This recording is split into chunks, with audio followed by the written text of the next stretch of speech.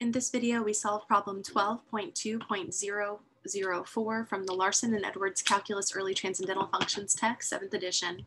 We're asked to find r prime and r of t naught and r prime of t naught for the given value of t naught, and we have r of t is given by this function. Now, I personally prefer to work with component form, so I'm going to write my r of t this way. I've got 3 plus t times I hat plus t cubed times j hat.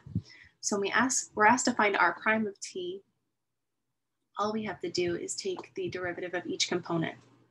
The derivative of the first component is 1, the derivative of the second component is 3t squared. So you could type in this component form for r prime of t, or if you prefer, you could type in I hat plus 3t squared times j hat. WebAssign should accept both of those answers because they're both correct. Then when it asks you for r evaluated at t naught, that's r evaluated at t naught equals 1. You just plug in 1 here and here.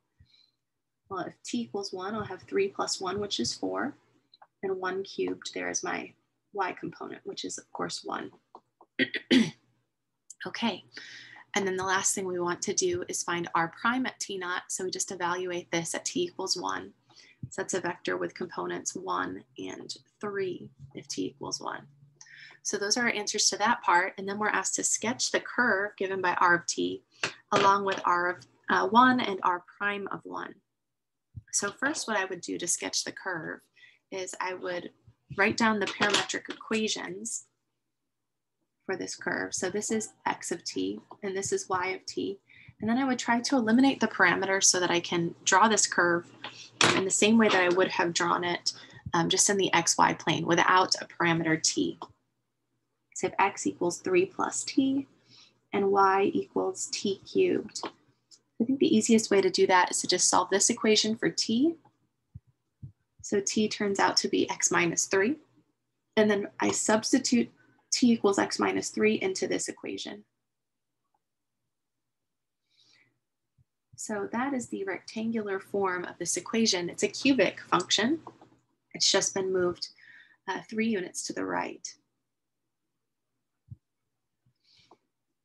So that's what we'll see.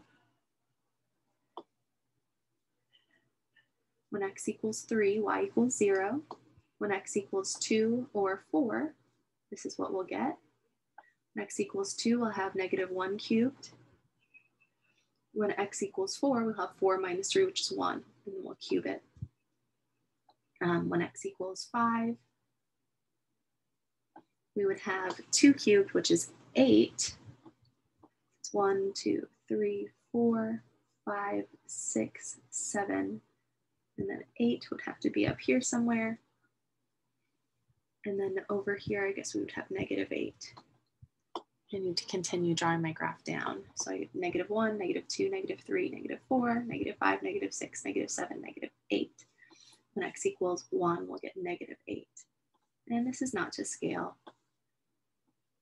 So the path actually looks like this, just a cubic function, just like you're used to from pre-calculus, but there's an orientation associated with this path.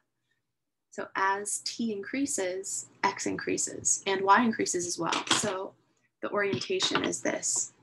We're going to go farther to the right, and we're going to go up as t increases. Okay, so that's our path. And we're also asked to sketch r of t naught.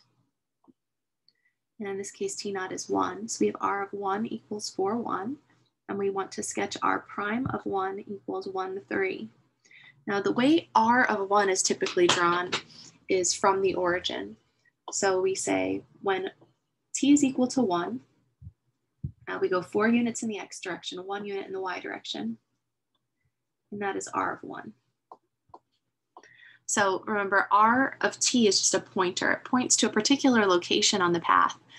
And that's the vector. We usually don't draw the vector whenever we graph the path itself. But now we are explicitly asked to draw the vector. So it's saying you are here at this location, x equals 4, y equals 1. And then over here, we have r prime of 1, and we're given this, or we computed this. So it says whenever you are at a particular location, go 1 unit in the x direction and 3 units in the y direction from that location. Now, we know this is the tangent vector to the curve as well. Oops, it's the wrong color. So we don't tend to draw this r prime vector starting at the origin. We tend to draw it starting at the end point of r of 1. So we start here and we go 1 unit in the x direction and 3 units in the y direction. So this is 1, 2, 3, 4. So we're going to go to 5, 4. Now this would be a better graph. It would be more tangent to the curve if everything was drawn to scale. It's close. I think you can see that that should be tangent to the curve. That is r prime of 1. Now in WebAssign, you're just given a number of pictures and you have to choose the right one. And this is how you would graph it without a computer, obviously. But what you're looking for when you are on WebAssign is you're looking for the correct path. So you want to see this, and then you want to see a vector r of 1 that points to the particular location, and r prime of 1 should be tangent to the curve at that location. It should start there and it should go in the direction of motion. So as t increases, we're going up and to the right. So this r prime should not be pointing down and to the left, it should be pointing up and to the right as well.